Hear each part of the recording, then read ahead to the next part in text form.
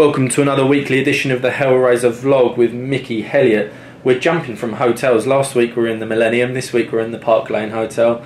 Mickey, how are you? I'm good, thank you. I'm good. We are going to have a chat about all things Hellraiser this week. I'd like to kick off with Dan Woodgate and Wadi Camacho. That is a fight that is getting a lot of attention. A lot of people want to see. Now, Wadi, I would say it's controversial to start with the way the approach he's had. He's not having a single ticket. He has not spoken or made any kind of communication on social media platforms. Social media. He's not done anything to push the fight at all. To me, that's bad form for boxing generally, because boxing promoters and fighters and everyone should support each other. But also, I understand that this is a competition; it's a business. They lost the purse bids. Goodwin Promotions lost the purse bids after sort of making a big hoo-ha about backing Wadi. They then didn't, and we did back Woodgate. So we got the fight. They don't need to sell any tickets. Obviously, you've seen it's a huge bill. We've got 20 plus fights on there. Yeah, sold out. At York Hall. I'm really happy. It's my first show at York Hall of the year, and it's going to be absolutely banged out. We've got some really good fights, and on the same night we've got Woody. We've also got two undefeated fighters in Tamu Kamucha and Tommy Tier, who's been built up in a lot of Hellraiser shows, boxing each other. That's a good fight. Two unbeaten guys. I mean, with the bookmakers, Mucha's a big favourite. My opinion is probably I lean towards Mucha, but Tommy T can beat him. I mean, he has a good night and Mucha has a bad night. Tommy T can beat him, so we'll see. He's impressed with Tommy T. Got better and better as he's gone along. And Asenia Byfield, will he be on that? Maybe a southern area? Who boxed the other week on my Mayfair Sporting Club show. Interesting. Asenia he came to me in the first place with his trainer saying, "No, I can't sell tickets. I'd like to be built up." We've got him 8 wins in a year. Most big ticket sellers don't get 8 wins in a year. No. He's now going to be fighting for titles, and we've got a whole load of things lined up for him. And one of the things we'd have, and he's from Reading, same as Tamu Kamucha. So Tamu Kamucha wins this. There is no reason why we wouldn't then go maybe and do a show in Reading, big fight, 2 Reading guys boxing each other, who I know that would sell in Reading. It certainly would. And Asenia Byfield has got better and better and better. He's trained by a guy called Craig Piner, and we've organised a lot of sparring with him. And whenever I can, I try and help him out, advise him, give him sort of things that maybe will help him progress quicker. But I'd have to put a lot of the credit with his training with Craig, because he's come on and on and on, and he's got better and better. I think boxing regularly is one thing. These guys that fight like 2-3 times a year, by the time they have their second fight, they're having their first fight over again. Asenia is just fit all the time. I can ring him now and say, I've got a fight for you in 3 days. Don't have to sell any tickets, just go and box, and I'm there. And he's won all his fights, he's done his side. He's really impressed me. Very slippery, tricky, very unusual style, very awkward, difficult to hit, quite strong. He won his last fight by stoppage. And that's a fight. I think probably on the London Live we would try and put that fight on. Asenia against the winner of Tamu Kamucha against.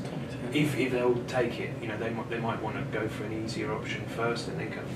Who knows? But that's what we'd be aiming for. Big fights on the horizon for Asenia Byfield. If we can just go back quickly to Dan Woodgate and Wadi Camacho, you mentioned Wadi's been quite quiet on social media, hasn't sold any tickets. Can you go into a bit more depth about that? Why do you think that is? Because I know Wadi's not a quiet. My honest reason why, I think they're a bit embarrassed that they put themselves in a situation where they've talked about this, that, and the other to Wadi, and then he's fighting as the away fighter. Are you talking about Steve Goodwin now? Yeah, I think he signed with Steve Goodwin under the sort of premise that he was going to sort of really be looked after, and then he's been plunged in. So I think there might be some ill feeling. I texted Steve saying, like, how many tickets do you want for Wadi? And he said, I'll speak to Wadi. And then he texts me back saying he doesn't want 1 ticket. Strikes me as very strange, because the fight's at York Hall in East London, where Wadi is from, and he's not going to have 1 ticket. So I do, and he's a ticket seller. Normally he's been from the start. He's gone as a ticket seller. So there's obviously been a decision. I'm not selling one ticket. You know, that maybe stubbornness, maybe the fact that their nose has been pushed out of joint a little bit. That having made all the hoo-ha about looking after Wadi, then Wadi ends up hopefully as the away fighter. And I don't dislike Wadi at all, but obviously I do look after Woodgate as much as I can, and I hope Woodgate beats him. Of course. Tell me about where the winner of that fight goes in a cruiserweight division domestically that doesn't get a lot of coverage. Yeah, cruiserweight division has long been quite a strange division. It doesn't have the glamour of the heavyweights, all the money. Most guys that are big enough for cruiser, they go to heavy. You know, they build themselves up because that's where the money is and the big fights. So it's never really been a fashionable. Even David Haye, you know, who came from the cruiserweights, he wasn't really a big name at that time, even though he did very well. You know, won European title, won the world title eventually, and it didn't really kick off for him until he became, like, you know, the heavyweight that beat the giant Valuev. If we can just talk about, you're talking about David Haye there, betting advice. Whoever listened to you a few weeks ago would have made a lot of money. Yeah, there seems to be another. You said shortly after that there won't be another bet like that this year.